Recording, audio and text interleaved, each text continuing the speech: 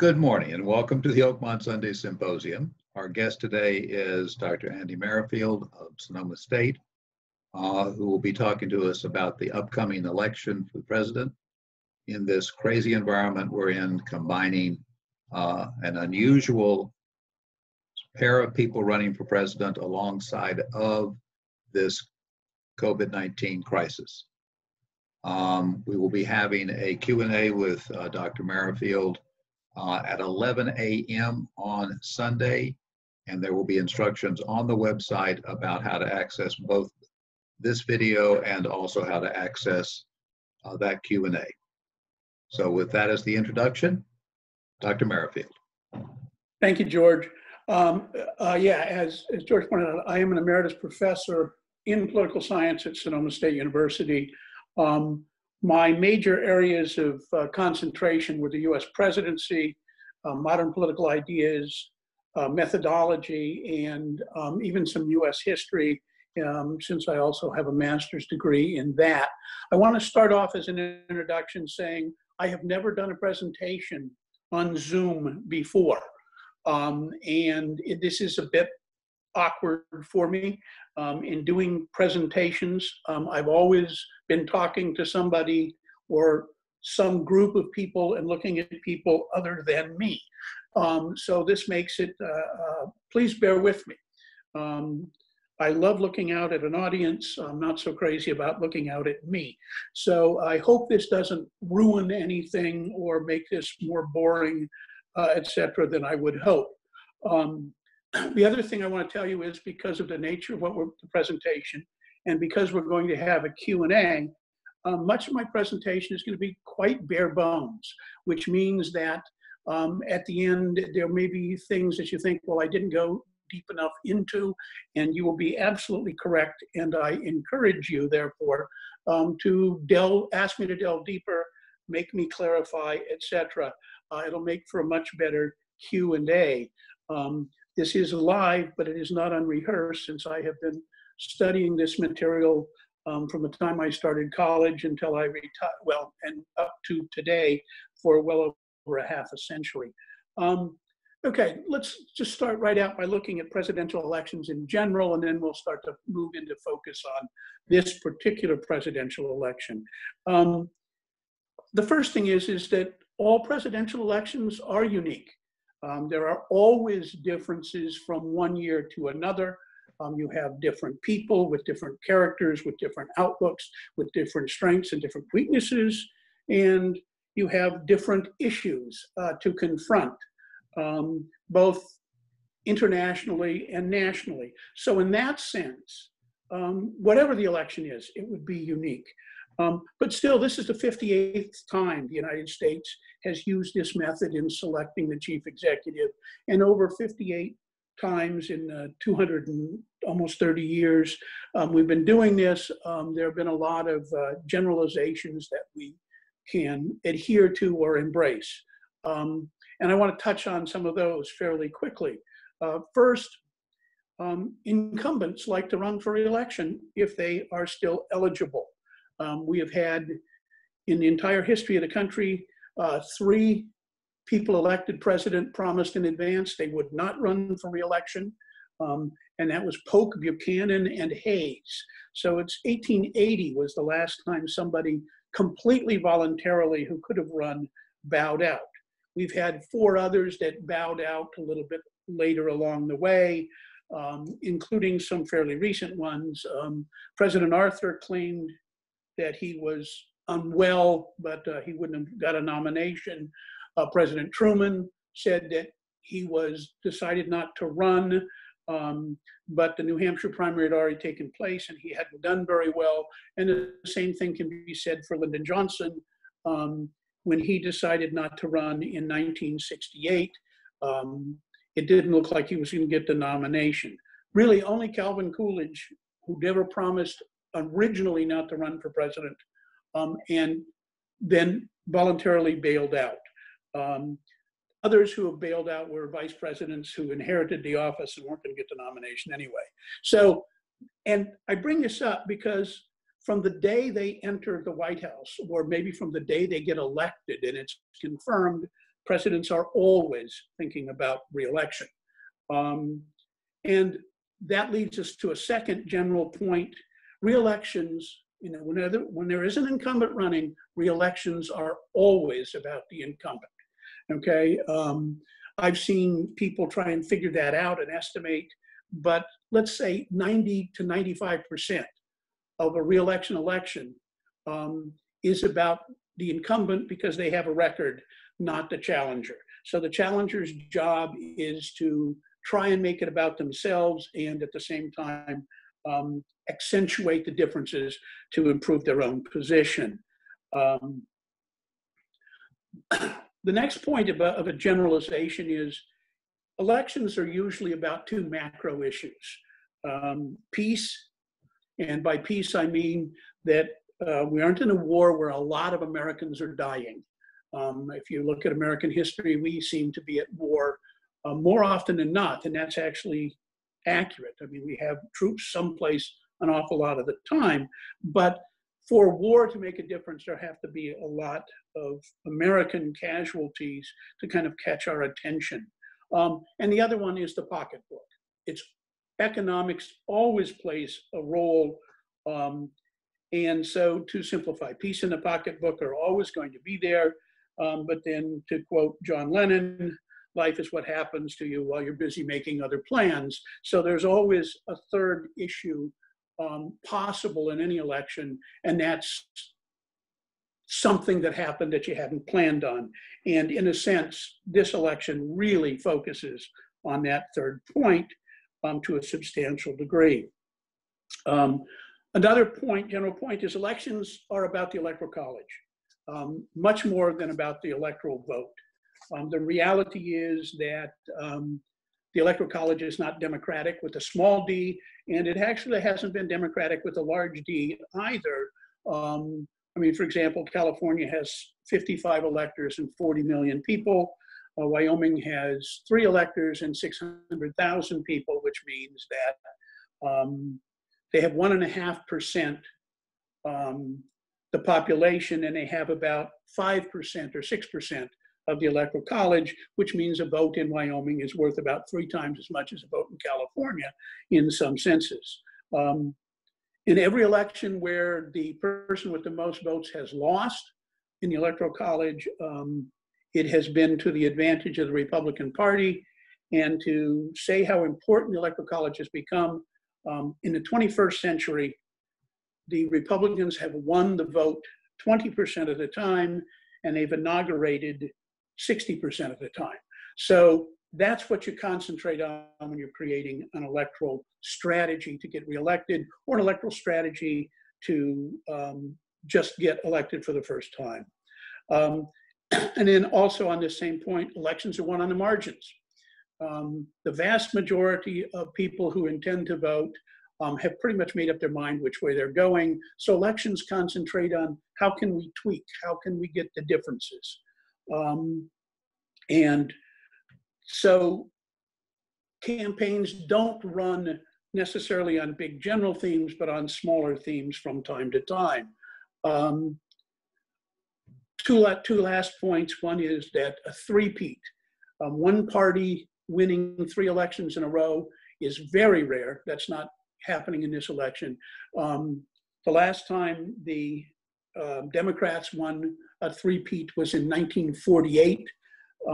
And the Republicans have won a 3rd term in a row once in the last 92 years, and that's when George H.W. Bush followed Ronald Reagan. So it is very, very difficult to win 3 in a row, but this is a 2 in a row kind of an election. Okay, so those as background. I want to go back to once I mentioned I was a methodologist, and as a methodologist, I have to point out that the best way to predict the future is to look in the past, and I don't know what that's going to do for us in this election, because this is a very different election. So let's start with the incumbent, Donald Trump.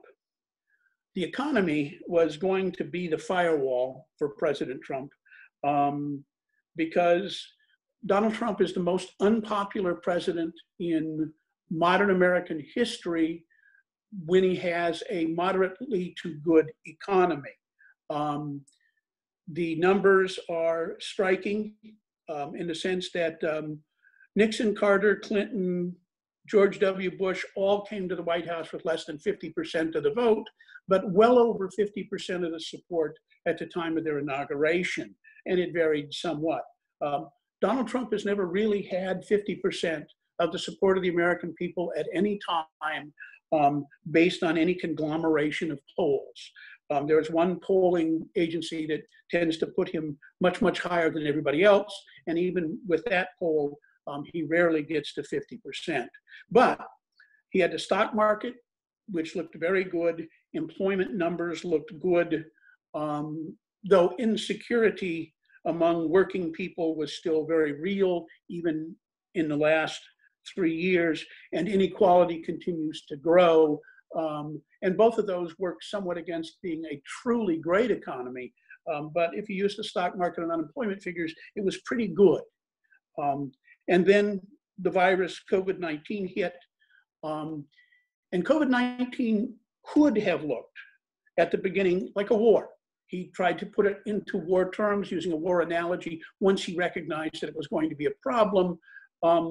But it never quite had the same cachet that other presidents have gotten out of wars or war metaphors or other things. I mean, for example, in March, when President Trump started working to fight this war against the virus, he got a slight bump up of about 6%. To put that in context, Jimmy Carter got a bump greater than that when he sent the helicopters out into the desert and they crashed into each other in 1980, a complete disaster. By comparison, George W. Bush got a bump of about 40 to 50% as a result of the attacks of September 11, 2001. So he did a bump, but it wasn't much and it didn't last very long. So far, the war analogy of COVID-19 is not working to his advantage. Of course, with the huge loss of lives, it is working strongly against him in that sense, and that will become a potential problem perhaps as we go along. It also allows him, however, if he can figure out how to reverse this situation and look like a strong leader who's in charge, and he can bring the numbers down and he can start to get the economy going again, etc. Those leadership qualities could serve him very, very well. But at the moment, the virus is not helping him. And of course, since it also has been responsible for the latest figures I saw today, the unemployment is now about 36 million, as 3 million more people applied for unemployment. This is, Thursday morning. The other thing about Donald Trump as running for president is he is running a campaign that I think is unique. And I say think because I can't come up with any campaign based on the belief that the best way to run is not only to only engage your base, i.e. my supporters matter, but to treat those who are not in your base, not with the term popularized back in the Nixon administration of how Nixon was going to treat African Americans with benign neglect, but Trump is treating those who he doesn't think of as in his base with something much more like malice. And so to run a hostile election against everybody except those that you already have is a unique form of running for president. And now that he is the president as opposed to the challenger, that makes for a virtually unique re-election campaign. I want to look at what I consider the base for Donald Trump. And of course, there will be overlaps and oversimplifications, and I'll be glad to clarify later. He really consists of 4 groups. The populist right.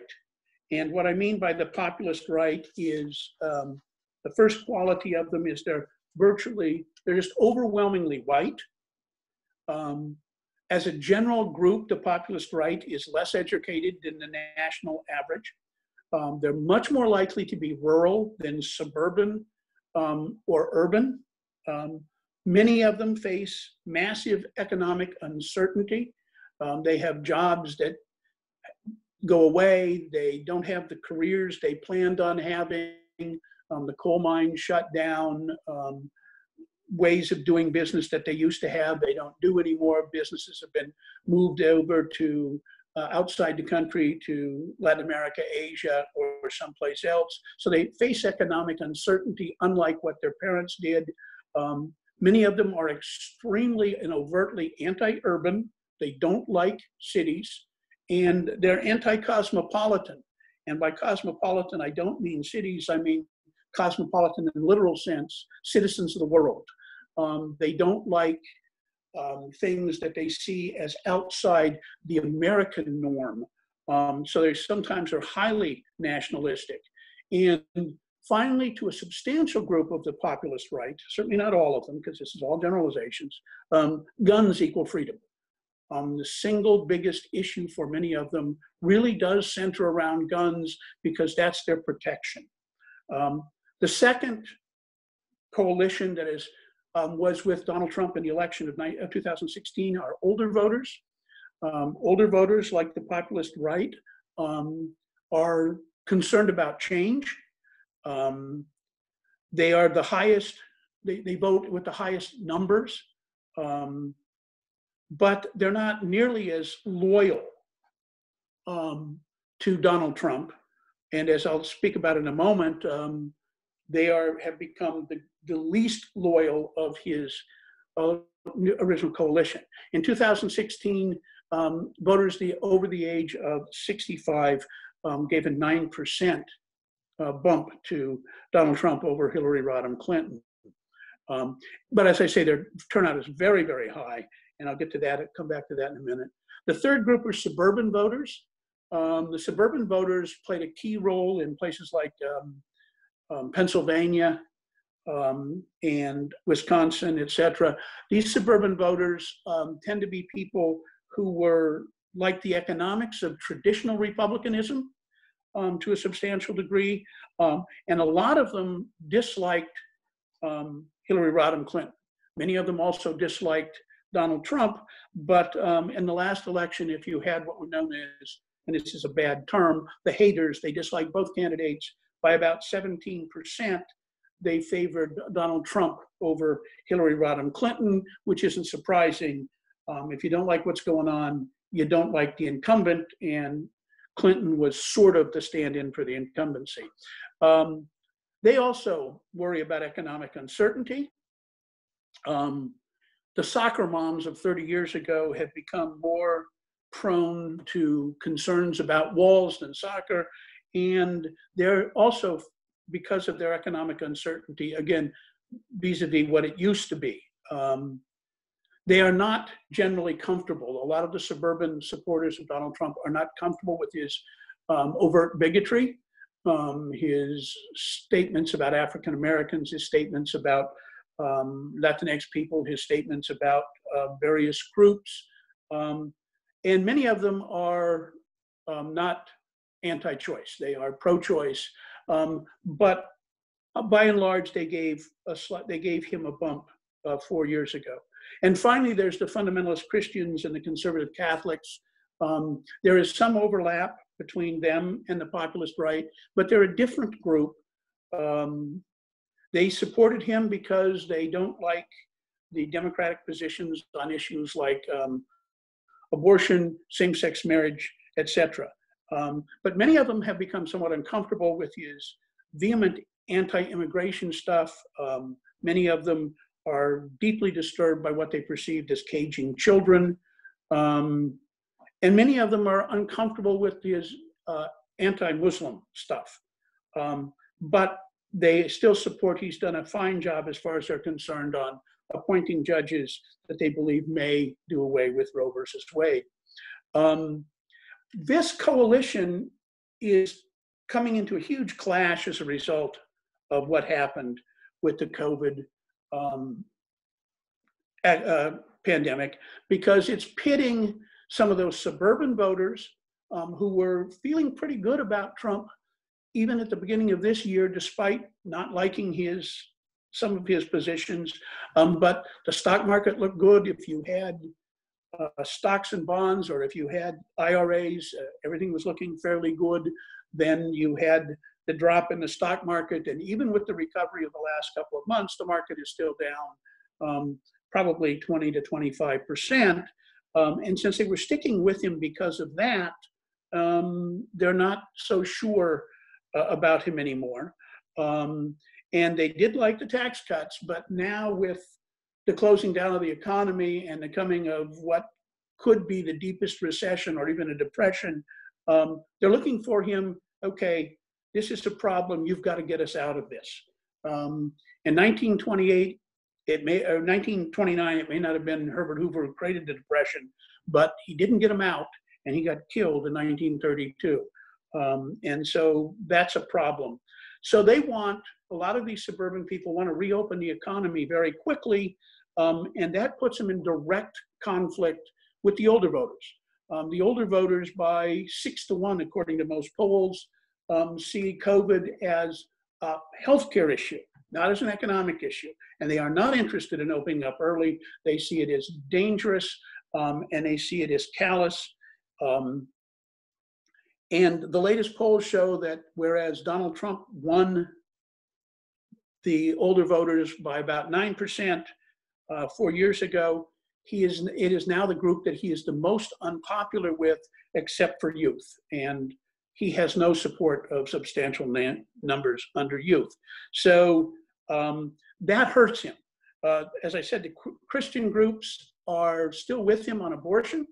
They like that. They're still with him on his hostility to, for example, transsexuals in the military. Those things work with him, but they do have a lack of enthusiasm for what they see as a sort of coarseness, and he has proved to be the least conversant person claiming to be a defender of Christian values of any presidential candidate or president in modern times. His knowledge of scriptures and holy text is cringeworthy to a lot of them. So they're less dedicated to him. It's not, in this group, it's not so much that they're going to switch necessarily and vote for Democrats, although Joe Biden may have some appeal, especially with Catholics, considering his own background. But there's a lack of enthusiasm for him this time compared to 4 years ago. On the other hand, the populist right hasn't moved at all. They're still with him. A substantial number of them believe that COVID is a hoax or it came from China. They continue to be enthusiastic for him, but whether they're large enough to win or not, that is somewhat problematic. And there could be some waning of enthusiasm because a lot of the lower income populist right are the ones that are really getting clobbered by this economics. And if he does push to open and it does reopen, and A, deaths go up, or B, it doesn't really help them, enthusiasm may wane. Again, this group is not probably going to switch to the Democrats, but enthusiasm matters too. And so as we look at it, Trump with the bad economy and an early opening may drastically push the older voters out. And it should be noted that if you use older, not old, but older voters starting at age 50, that was 56% of all the voters in the last election. And if you move up to 65, that's still 27% of all the voters in the last election were 65 or over. So if he loses a substantial chunk of them and can't hold on to the suburban ones, he has some problems. Now let me spend just a couple of minutes talking about his almost certain opponent, former Vice President Joe Biden. Joe Biden is not what I would call a great candidate. He was very strong among African-American activists who delivered big in South Carolina and helped with the sweep. He's very much of the old guard of the Democratic Party.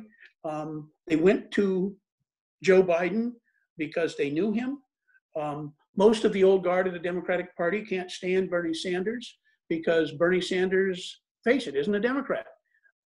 Even he's run for president twice as a Democratic Party, but before he goes into a primary, he isn't even a member of the party necessarily. And many of the old guard Democrats who are very concerned about losing the business community, of which the Democrats don't get as much as the Republicans, but the business community works with both sides. The business community probably dislikes Elizabeth Warren as much as any major candidate of the Democratic Party since Franklin Roosevelt. And so Biden was a safe, well-known guy. Like George H.W. Bush, he's sort of filling out his resume. We've done everything, now it's time to be president. But Biden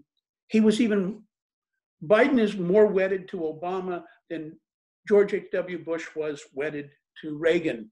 There's no kinder, gentler, there's no I'm the same as, but it's Joe Biden is Barack Obama in much of his positions, which is a little difficult because Barack Obama said if he was running now, he wouldn't run the same campaign he did 16 years ago. And the delay of one cycle, the waiting 4 years, makes Biden a little weaker because he can't ride the coattails of a very popular President Obama as he left office. The other problem with Biden is an enthusiasm gap. People talked about the enthusiasm gap in 2016, but didn't really hit on it. It really exists, apparently. The enthusiasm gap simply means that I'm not going to vote for the other guy, and it's always a guy, except for Hillary, but I'm just not going to vote at all.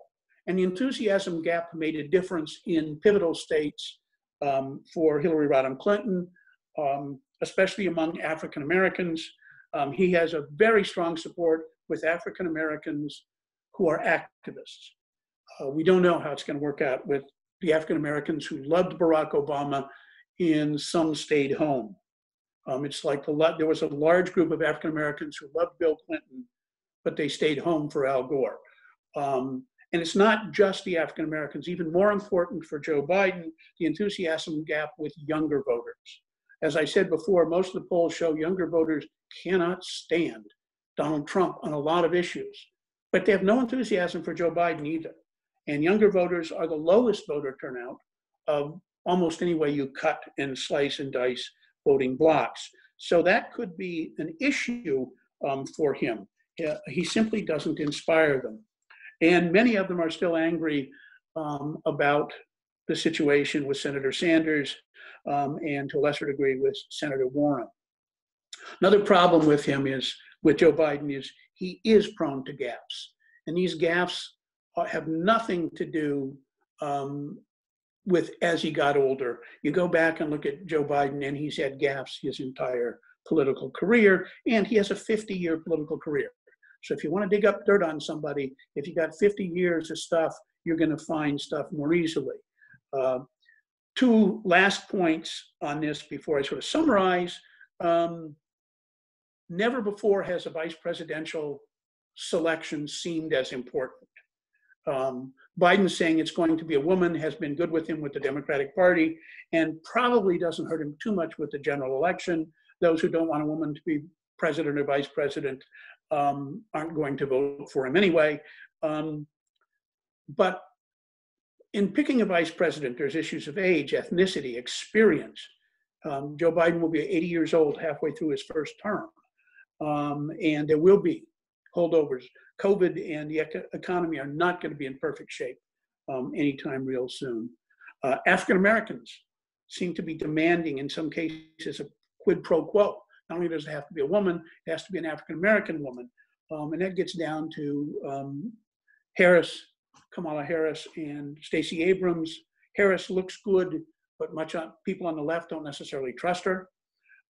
She, after all, DA, Attorney General. And to some, she seems a little harsh. Abrams is a star in the making. She's a terrific organizer, and she's never won anything besides a small election in Georgia. And if it becomes too much pandering in picking the vice president, especially if the African Americans make too great demands, it could alienate other important groups in the Democratic coalition, including the Latinx, who have their own demands and their own desires. So this could be problematic. No matter what he does on the vice presidency, he could hit a home run or he could strike out for sure. And then a final issue facing Biden that makes him less than great candidate is the issue of Tara Reade. At this point, many people are lining up behind Biden, and the case certainly, Tara Reade's case against Biden certainly doesn't have the strength as, say, the case against Kavanaugh or even the case against Trump, but the hypocrisy is real. Democrats really did say, believe all women, which was a dumb thing to say. What they should have said is, listen to all women, investigate all women, and believe women that are believable. Whether Tara Reade is believable or not at this point, she hasn't made a great case, but we've still got a lot of time to the convention until November. And then, of course, the final point in any election, whether it's Donald Trump against Joe Biden or two stronger candidates, is an October surprise. And an October surprise can either be something that the president can plan because he's in power, or it can be something that is truly a surprise. I mean, after all, we are suffering now, and we're suffering greatly from a winter 2020 surprise to COVID-19. We saw it coming. We didn't know how bad it was going to be. And it doesn't appear as if the United States government prepared to handle it very well compared to the rest of the world. And that has altered the election significantly for the president and for former Vice President Biden. So with that as background, a couple of last points, not about these two, but again, getting back to generalizations. Process matters in elections. The vote by mail issue.